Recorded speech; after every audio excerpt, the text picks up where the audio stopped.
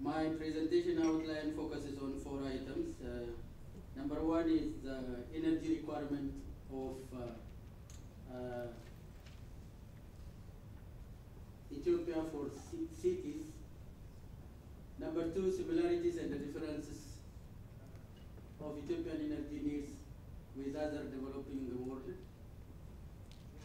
Number 3, the specific obstacles and the challenges to be overcome in order to provide sufficient energy for our cities and the villages. Number 4, possibility of generalization from Ethiopians' experience to other parts of Africa.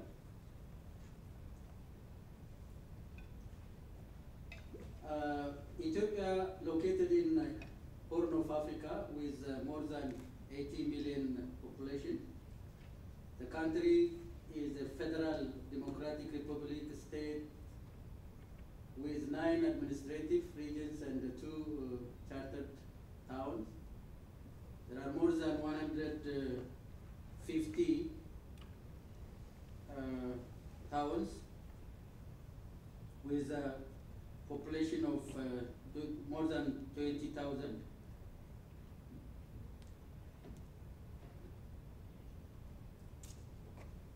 Requirements for energy of our cities, especially the capital city of Ethiopia, consumes about 45% of the total energy consumption of cities.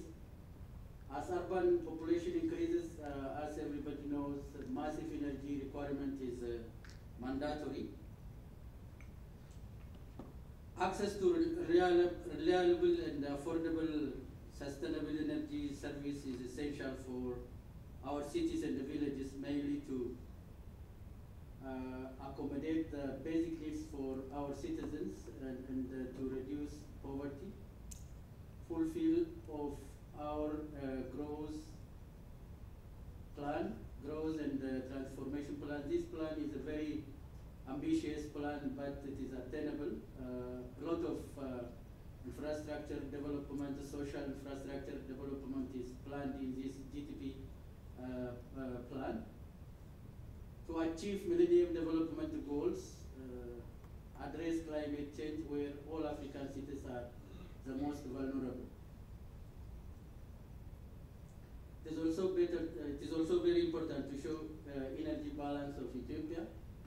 Electricity and the petroleum share is 8%, biomass share is 92%. Majority of our population depend on traditional biomass fuels.